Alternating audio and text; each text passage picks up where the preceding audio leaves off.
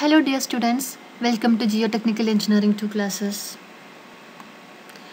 Last video we chapter 2.1 discuss lateral earth pressure endana adine 3 kinds at rest, passive, active earth pressure okke endanennu korchu practical examples ne korchu nammal discuss cheyidu alle retaining wall adinte effects um karyangalum ee nammal parayan povunnathu ee lateral earth pressure mai bandhappetta rendu theories aanu use cheyyunnathu onnu Rankines Theory and Coulomb Theory ee rendu theory ye kurichu nammal ee oru chapter il discuss cheyan povunnathu. Okay, first one, Rankines Theory. Rankine 1857 Rankine theory developed on lateral earth pressure. He considered the backfill as dry and cohesionless soil. അങ്ങനെയാണ് Rankine develop ചെയ്ത സമയത്ത് സോയിലിനെ dry ആയിട്ട് cohesionless സോയിലുമായിട്ടായിരുന്നു consider ചെയ്തിരുന്നത്. Later എന്ത് ചെയ്തു, റേസൽ and bell അതിനുശേഷം ഉള്ള വർഷങ്ങളിൽ റേസലും അതുപോലെ ബെൽ എന്ന് പറയുന്ന സയൻറ്റിസ്റ്റും അതിനെ കൊഹസീവ് സോയിലിലേക്കും എക്സ്റ്റെൻഡ് ചെയ്യാവുന്ന രീതിയിൽ അതിനെ മോഡിഫിക്കേഷൻസ് വരുത്തുകയാണ് ചെയ്തത്. ഓക്കെ, ഇനി അസംഷൻസ്, Rankine തിയറിയുടെ അസംഷൻസ് എന്തൊക്കെയാണെന്ന് നോക്കാം. First assumption, the soil mass is semi infinite, homogeneous, dry and cohesionless. Okay, semi infinite എന്താണെന്ന് നമ്മൾ കഴിഞ്ഞ മൊഡ്യൂളിൽ പറഞ്ഞിട്ടുണ്ടായിരുന്നു. അതുപോലെ തന്നെ ഹോമോജീനിയസ് ആണ്, ഡ്രൈ ആണ്, കൊഹഷൻലെസ് സോയിലാണെന്നാണ് അസംഷൻസിൽ വന്നിട്ടുള്ളത്. അതുപോലെ തന്നെ ground surface is A plain which may be horizontal or inclined. അതായത് നമ്മളുടെ ബാക്ക് ആണല്ലോ ഇവിടുത്തെ ഗ്രൗണ്ട് സർഫസ് ആണ് ഉദ്ദേശിക്കുന്നത്. സോ റിട്ടേണിംഗ് വാളിൻ്റെ ബാക്കിലേക്കുള്ള ആ ബാക്ക് ഫിൽ എന്നത് പ്ലെയിൻ ആയിരിക്കും. ഓക്കെ, അത് ഹൊറിസോണ്ടലോ ഇൻക്ലൈൻഡോ ആവട്ടെ പ്ലെയിൻ ആയിരിക്കും എന്നാണ് പറഞ്ഞിട്ടുള്ളത്. പിന്നെ വോളിൻ്റെ ഫേസ്, അതായത് സോയിലുമായി കോണ്ടാക്ട് ചെയ്യുന്ന ബാക്ക് ഫില്ലുമായി കോണ്ടാക്ട് ചെയ്യുന്ന വോളിൻ്റെ ഫേസ് എന്ന് പറയുന്നത് വെർട്ടിക്കലാണ്, സ്മൂത്താണ്. ഓക്കെ, ഫ്രിക്ഷനും കാര്യങ്ങളും അവിടെ നമ്മൾ നെഗ്ലക്റ്റ് ചെയ്യുന്നു. വെർട്ടിക്കലാണ്, സ്മൂത്ത് ആണെന്ന് പറഞ്ഞിട്ടുള്ളത്. മറ്റൊന്ന്, wall ഈൽസ് about the pace and thus satisfy the deformation condition for plastic equilibrium. ഇതൊരു പ്ലാസ്റ്റിക് ഇക്വിലിബ്രിയം കണ്ടീഷൻ സാറ്റിസ്ഫൈ ചെയ്യുന്ന ഒരു ബേസിലാണ് നമ്മൾ ഇത് അസംഷൻസ് ആണ് പറഞ്ഞിട്ടുള്ളത്. ഇനി plastic equilibrium of സോയിലിൽ active and passive Rankine സ്റ്റേറ്റുകൾ എന്തൊക്കെയാണ്, അതിൻ്റെ ഡിഫറൻസുകളാണ് പറയുന്നത്. So active earth പ്രഷറിൻ്റെ equation Rankines theory പ്രകാരം KA is equal to 1 - sin phi by 1 + sin phi. Phi എന്താണ്, angle of repose of the soil അല്ലേ. അതേസമയത്ത് അത് പാസീവിലേക്ക് വരുമ്പോൾ എന്ത് സംഭവിക്കുന്നു, ആ മൈനസും പ്ലസും ജസ്റ്റ് ഒന്ന് റിവേഴ്സ് ചെയ്യാം. മുകളിൽ ന്യൂമറേറ്ററിൽ 1 + sin phi, ഡിനോമിനേറ്ററിൽ 1 - sin phi. ഇതിനൊന്ന് ഡെറിവേഷനും കാര്യങ്ങളും നമുക്ക് പഠിക്കേണ്ട കാര്യമില്ല, ജസ്റ്റ് ഇക്വേഷൻസ് പഠിച്ചു വെക്കാം. ഓക്കെ, ഇനി ഇത് കൊഹഷൻലെസ് സോയിലാകുമ്പോൾ ഇവിടുത്തെ ആക്റ്റീവ് എർത്ത് പ്രഷർ എന്ന് പറഞ്ഞാൽ എന്താണ്, PA, അതായത് active earth പ്രഷറാണ്. PA is equal to എന്താണ് നേരത്തെ പറഞ്ഞിട്ടുള്ള കോയിഫിഷ്യൻറ്റ് KA എന്തായിരുന്നു, lateral earth pressure coefficient, active earth pressure coefficient KA into sigma V. Sigma V എന്താണ്, ഗാമ ഇൻറ്റു Z. നമ്മൾ ഏതൊരു ഡെപ്തിലെ പ്രഷറാണോ കണ്ടുപിടിക്കുന്നത് ആ depth into unit weight of the soil sigma. So gamma Z ആണ് സിഗ്മ V.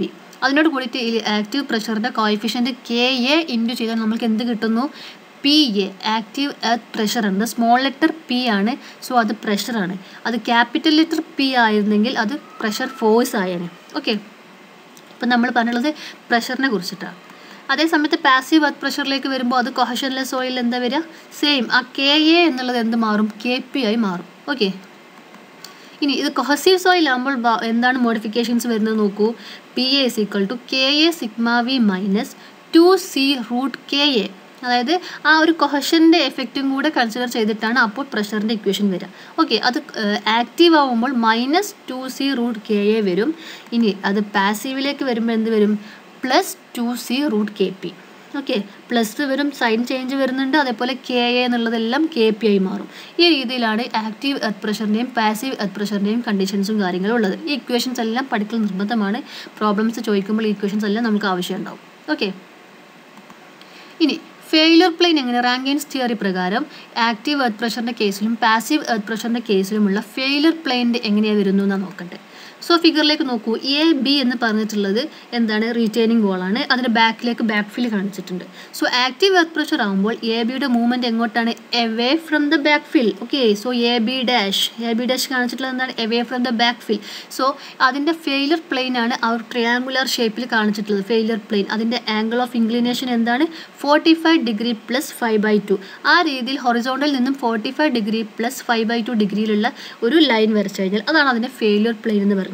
ഓക്കെ, ഇനി അതേ സമയത്ത് passive earth പ്രഷറിലേക്ക് നോക്കൂ. ഇവിടെ എന്താണ്, AB റീറ്റെയിനിങ് വാളാണ്.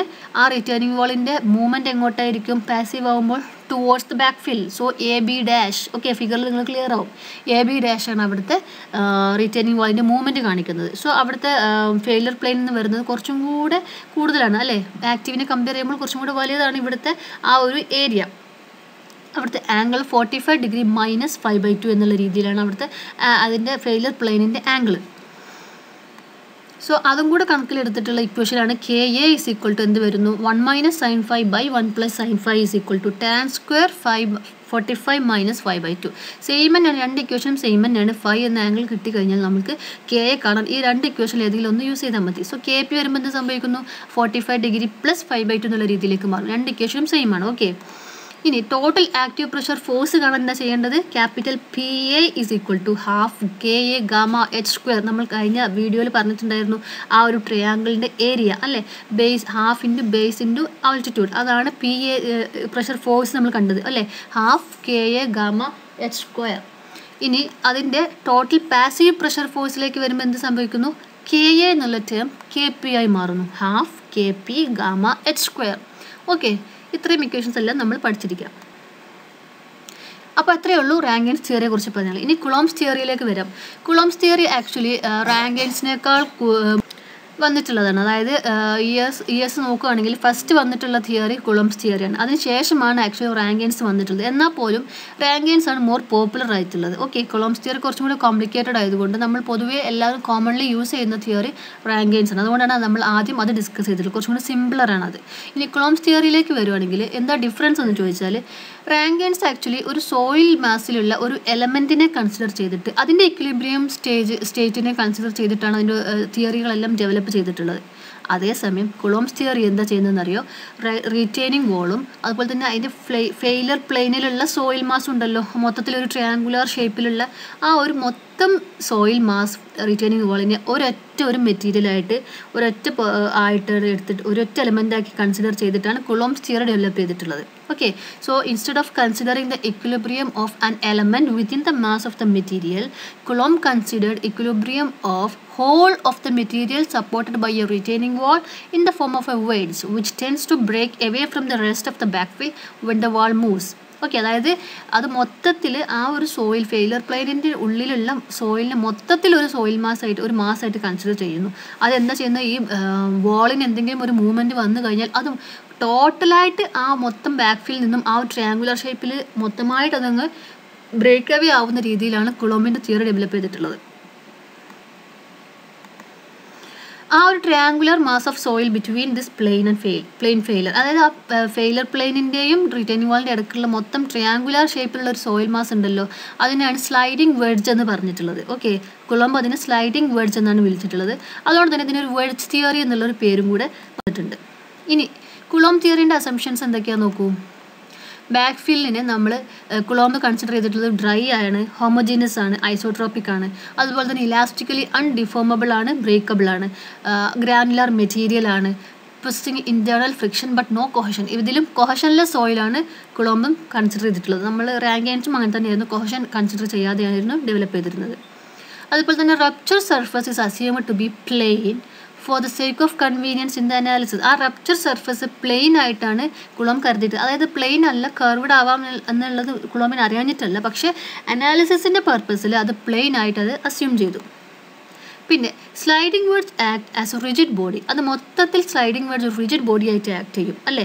എന്നിട്ട് എന്ത് ചെയ്യുന്നു, value of the earth thrust is obtain by considering it's equilibrium. അതിൻ്റെ ഇക്വിലിബ്രിയം കൺസിഡർ ചെയ്തിട്ടാണ് എന്ത് ചെയ്യുന്നത്, എർത്ത് ത്രസ്റ്റിൻ്റെ വാല്യൂസ് എല്ലാം കൺസിഡർ ചെയ്യുന്നത്. ഓക്കെ, ഇതെല്ലാം നമ്മൾ മറ്റേതിൽ എന്താണ് ഒരു എലമെൻറ്റിനെ കൺസിഡർ ചെയ്തിട്ടായിരുന്നു എർത്ത് ത്രസ്റ്റിൻ്റെ വാല്യൂസ് കൺസിഡർ ചെയ്തത്. അതേസമയത്ത് ഇവിടെ ആ സ്ലൈഡിംഗ് വേർഡ്സ് മൊത്തത്തിൽ റിജിഡ് ബോഡി ആയിട്ട് അതിൻ്റെ ഇക്വിലിബ്രിയത്തിൽ നിന്നും എർത്ത് ത്രസ്റ്റിനെ കണ്ടുപിടിക്കുകയാണ്.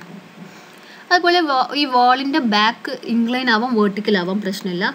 അതുപോലെ തന്നെ എർത്ത് പ്രഷറിൻ്റെ റിസൾട്ടൻറ്റ് എർത്ത് പ്രഷറിൻ്റെ ഡയറക്ഷനും പൊസിഷനും നോൺ ആയിരിക്കും. ഓക്കെ, റാങ്കിൻസിൽ അത് നമ്മൾ കണ്ടുപിടിക്കുകയാണ് ചെയ്യുന്നത്. കുളോംസിൽ അത് ആദ്യമേ നോൺ ആണെന്നാണ് അതിൽ കൺസിഡർ ചെയ്യുന്നത്. പിന്നെ വാളിൻ്റെ ബാക്ക് സൈഡ് റഫായിട്ടാണ് കൺസിഡർ ചെയ്തിട്ടുള്ളത്. നമ്മൾ റാങ്കിൻസിൽ അത് സ്മൂത്ത് ആയിട്ടാണ് കൺസിഡർ ചെയ്യുന്നത്. ഇനി ഇതിൽ പറഞ്ഞിട്ടുള്ള ആക്റ്റീവ് പ്രഷർ ഫോർ കോഷൻലെസ് സോയിലും പാസീവ് പ്രഷറും എങ്ങനെയാണെന്ന് നോക്കുക. അതിൻ്റെ ഫിഗർ നോക്കൂ, ഒരു വെഡ്ജ് ഷേപ്പിൽ വരുന്നത് കണ്ടില്ലേ. കണ്ട് അതായത് പ്ലേസ് ഇതിൻ്റെ സർഫസ് എന്ന് പറയുന്നത് കുറച്ച് ഇൻക്ലൈൻഡ് ആയിട്ടൊക്കെയാണ്, അതായത് നമ്മുടെ ഗ്രൗണ്ട് ലെവൽ കുറച്ചുകൂടി ഇൻക്ലൈൻഡ് ആയിട്ടൊക്കെയാണ് കാണിച്ചിട്ടുള്ളത്. സോ ഈ രീതിയിൽ ഒരു വെഡ്ജ് ഷേപ്പിലാണ് ഇതിൻ്റെ കാണിച്ചിട്ടുള്ളത്. മൊത്തം കണ്ടൊരു വെഡ്ജിന് താഴെ W താഴോട്ട് മൊത്തത്തിൽ ഇതിനൊരു സോയിൽ മാസ് ആയിട്ട് കൺസിഡർ ചെയ്തിട്ടുണ്ട്. അതുപോലെ തന്നെ എർത്ത് പ്രഷറിൻ്റെ ഇക്വേഷൻ h/3 ഡിസ്റ്റൻസിൽ അതിൻ്റെ റിസൾട്ടൻ്റ് ആക്ട് ചെയ്യുന്നതൊക്കെ, അതായത് ഇതെല്ലാം നേരത്തെ നോൺ ആയ രീതിയിലാണ് പറഞ്ഞിട്ടുള്ളത്. ഇനി അത് പാസീവിലേക്ക് വരുമ്പോൾ നേരത്തെ പറഞ്ഞ പോലെ തന്നെ കുറച്ച് ഡിഫറൻസ് എന്നാലും കുറച്ചും കൂടി എക്സ്റ്റെൻഡ് ചെയ്തിട്ടുള്ളൊരു ഏരിയ ആയിരിക്കും പാസീവ് പ്രഷറിൻ്റെ കേസിൽ വരിക.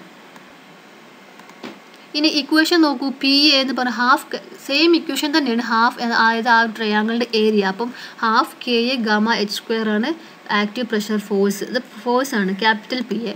അതേ സമയത്ത് പാസീവിൻ്റെ കേസിലും പ്രഷർ ഫോഴ്സ് എന്ന് പറയുന്നത് ഹാഫ് KA γh² തന്നെയാണ്, KP γh² തന്നെയാണ്. പക്ഷേ ഡിഫറൻസ് ഇവിടുത്തെ KA KP കുറച്ചും കൂടി കോംപ്ലിക്കേറ്റഡ് ആയിട്ടുള്ള ഒരു ഇക്വേഷനാണ്. ഓക്കെ, KA KP എന്ന് പറയുമ്പോൾ അതിൽ സൈനിൻ്റെ ഫൈ, അതുപോലെ ബീറ്റ, ആൽഫ, ഡെൽറ്റ ഇതെല്ലാം കൂടി ഇൻക്ലൂഡഡ് ആയിട്ടുള്ളൊരു ഇക്വേഷനാണ് KA KP വന്നിട്ടുള്ളത്. സോ ഈ ഇക്വേഷൻ നിങ്ങൾ മനസ്സിലാക്കി വെക്കുക, പ്രോബ്ലം ചെയ്യാൻ നമ്മളിത് യൂസ് ചെയ്യുന്നില്ല, കുറച്ച് കോംപ്ലിക്കേറ്റഡ് എല്ലാം. ഇനി ഈ കുളോം തിയറിയുടെയും റാങ്കിൻസ് തിയറിയുടെയും കമ്പാരിസൺ. ഓക്കെ, ഒരിക്കൽ ക്വസ്റ്റ്യൻ ചോദിച്ചിട്ടുണ്ട്, എന്താ അതിൻ്റെ കമ്പാരിസൺ ചോദിച്ചിട്ടുള്ളതാണ്. സോ കുളോംസ് തിയറിയിൽ എന്താ ചെയ്യുന്നത്, considers A retaining wall and the back fill as A system. Retaining വാളും ബാക്ക് ഫില്ലും കൂടെ ഒരൊറ്റ സിസ്റ്റമായിട്ട് കൺസിഡർ ചെയ്യുന്നു അല്ലേ. അതേസമയം റാങ്കിൻസ് തിയറിയിൽ എന്താണ്, സോയിൽ മാസ് ഉള്ള ഒരു എലമെൻറ്റിനെയാണ് കൺസിഡർ ചെയ്യുന്നത്. ഇനി back fill surface may be plain or curved. Coulomb theory എന്താണ്, ബാക്ക് ഫില്ലിൻ്റെ സർഫസ് എന്ന് പറയുന്നത് പ്ലെയിൻ ആവാം, കർവ്ഡ് ആവാം കുളോംസ് തിയറിയിൽ. പക്ഷേ റാങ്കിൻസ് തിയറിയിൽ അത് പ്ലെയിൻ സർഫസ് മാത്രമേ പറ്റുള്ളൂ. പിന്നെ total earth thrust is first obtain and it's position and direction of the earth pressure R assumed to B non. കുളോംസ് തിയറിയിൽ എർത്ത് ത്രസ്റ്റ്, അതായത് നമ്മളുടെ പ്രഷറിൻ്റെ വാല്യൂ എല്ലാം ഫസ്റ്റ് തന്നെ ഒബ്റ്റെയിൻ ചെയ്യും, എന്നിട്ട് അതിൻ്റെ റിസൾട്ടൻറ്റിൻ്റെ പൊസിഷനും ഡയറക്ഷനും ഒക്കെ നമ്മൾ നോൺ ആണെന്ന് അസ്യൂം ചെയ്ത് വെക്കും. ആ രീതിയിലാണ് ആ തിയറി വരുന്നത്. ഇനി റാങ്കിൻസ് തിയറിയിലേക്ക് വരുമ്പോഴോ ആദ്യം നമ്മൾ കൺസിഡർ ചെയ്യുന്നത് സോയിൽ മാസിൻ്റെ ഒരു പ്ലാസ്റ്റിക് ഇക്വിലിബ്രിയത്തിനെ കൺസിഡർ ചെയ്യും അല്ലേ, എന്നിട്ട് അവിടുത്തെ പ്രഷർ ഇവാലുവേറ്റ് ചെയ്യുന്നു. Okay, retaining wall is imagine to B ഇൻ്റർപോസ്റ്റ് later. എന്നിട്ട് അവിടെ ആ പ്രഷർ കണ്ടുപിടിച്ചതിന് ശേഷം അവിടെ ഒരു റിറ്റൈനിങ് വാളിന് നമ്മൾ അവിടെ ഇൻ്റർപോസ് ചെയ്യുന്നു. എന്നിട്ടാണ് നമ്മൾ എന്ത് ചെയ്യുന്നത്, ലൊക്കേഷനും ടോട്ടൽ എർത്ത് ത്രസ്റ്റിൻ്റെ ലൊക്കേഷനും മാഗ്നിറ്റ്യൂഡും ഒക്കെ മാത്തമാറ്റിക്കലി നമ്മൾ കണ്ടുപിടിക്കുകയാണ്. ഓക്കെ, സോ ഇതാണ് ഇതിലെ ഡിഫറൻസ്. ഇനി coulomb theory more വെർസറ്റൈലാണ്, റാങ്കിൻസ് theory less versatile. അതായത് നമ്മുടെ ബാക്ക് ഫീൽഡിൻ്റെ ഷേപ്പ് പ്ലെയിൻ അല്ല, കർവ്ഡോ അല്ലെങ്കിൽ ഇൻക്ലൈൻഡോ അല്ലെങ്കിൽ ഡിഫറെൻറ്റ് ഷേപ്പിൽ വന്നാലൊക്കെ നമുക്ക് കുളോംസ് തിയറി യൂസ് ചെയ്യാൻ പറ്റും. അതേസമയം റാങ്കിൻസ് തിയറി എന്ന് പറഞ്ഞാൽ ലെസ് വെർസറ്റൈൽ, അതായത് അത് പ്ലെയിൻ സർഫസ് ആണെങ്കിൽ മാത്രമേ റാങ്കിൻസ് തിയറി ഉള്ളൂ. പിന്നീടാണ് എന്താ വേറെ ഡിഫറെൻറ്റ് മോഡിഫിക്കേഷൻസും കാര്യങ്ങളും റാങ്കിൻസ് തിയറിയിലേക്ക് കൊടുത്തിട്ടുള്ളത്. സോ ഫസ്റ്റ്ലി റാങ്കിൻസ് തിയറി വെറും പ്ലെയിൻ സർഫസിന് മാത്രം പറ്റുന്ന അല്ലെങ്കിൽ കൊഹഷനിലെ സോയിലിന് മാത്രം പറ്റുന്ന രീതിയിലായിരുന്നു റാങ്കിൻസ് തിയറി ഉണ്ടായിരുന്നത്. ഓക്കെ, അതുകൊണ്ട് ലെസ് വെർസറ്റൈലാണ്. പിന്നെ കുളോംസ് തിയറി മോർ റാഷണൽ ആണ്, റാങ്കിൻസ് theory relatively simple and more commonly used അല്ലേ. ഒരുവിധം പൊതുവേ എല്ലാ എക്സാമ്പിൾസിലും പൊതുവെ എല്ലാ കേസസിലും നമുക്ക് റാങ്കിൻസ് തിയറി യൂസ് ചെയ്യാം. ഇനി റാങ്കിൻസ് തിയറി ആപ്ലിക്കബിൾ അല്ല എന്നുള്ളിടത്ത് മാത്രമേ കുളോംസ് തിയറി യൂസ് ചെയ്യാറുള്ളൂ പൊതുവെ. സോ നമ്മൾ ഈ ഒരു സിലബസ് പ്രകാരം നമ്മൾ റാങ്കിൻസ് തിയറി യൂസ് ചെയ്തിട്ടാണ് പ്രോബ്ലംസ് എല്ലാം ചെയ്യുന്നത്. ഓക്കെ, സോ ഈ ഒരു തിയറിയും കാര്യങ്ങളും അസംഷൻസ് അതിലെ ഇക്വേഷൻസ് എല്ലാം എല്ലാവരും മനസ്സിലാക്കി വെക്കുക. ഇനി ഇത് വെച്ചിട്ടുള്ള പ്രോബ്ലംസും കാര്യങ്ങളും നമ്മൾ നെക്സ്റ്റ് വീഡിയോസിലേക്ക് പഠിക്കാം. Okay, thank you.